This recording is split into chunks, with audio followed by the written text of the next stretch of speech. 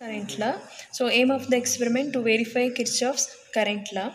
As you all know that the KCL states that the amount of current entering the junction is equal to the sum of the currents moving out of it.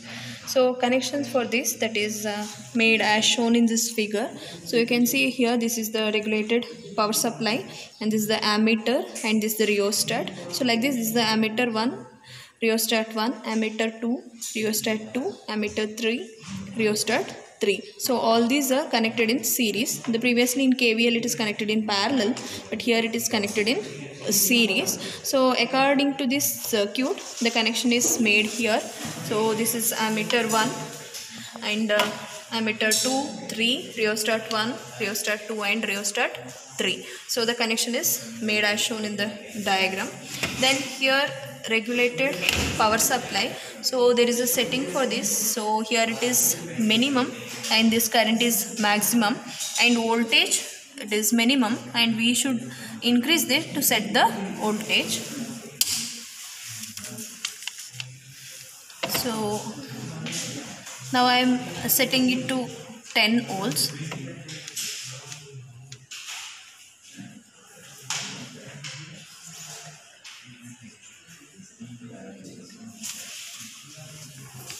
So now it is in 10 volts. Then you have to note down the rating, that's readings in ammeter 1, ammeter 2 and ammeter 3. So ammeter 1 reading is that is 0.1, ammeter 2 is 0.5, ammeter 3 is 0.5. So here the procedure is I1 is equal to I2 plus I3. When you are adding these two, it should be equal to this one. So I1 is nothing but 0.1.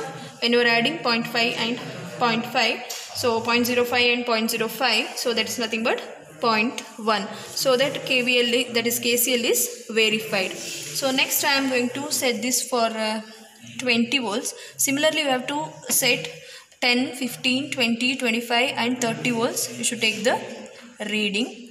So now it is for setting this for 20.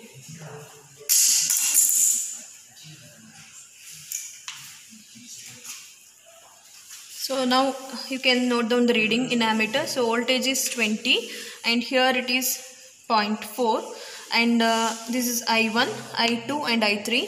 I2 is nothing but 0.2 and this is 0.2. So when you are adding, that is I1 is 0.4, I2 plus I3 means 0.2 plus 0.2 is nothing but 0.4. So this shows that KCL is verified. Similarly you have to take the reading for 25 volts and 30 volts.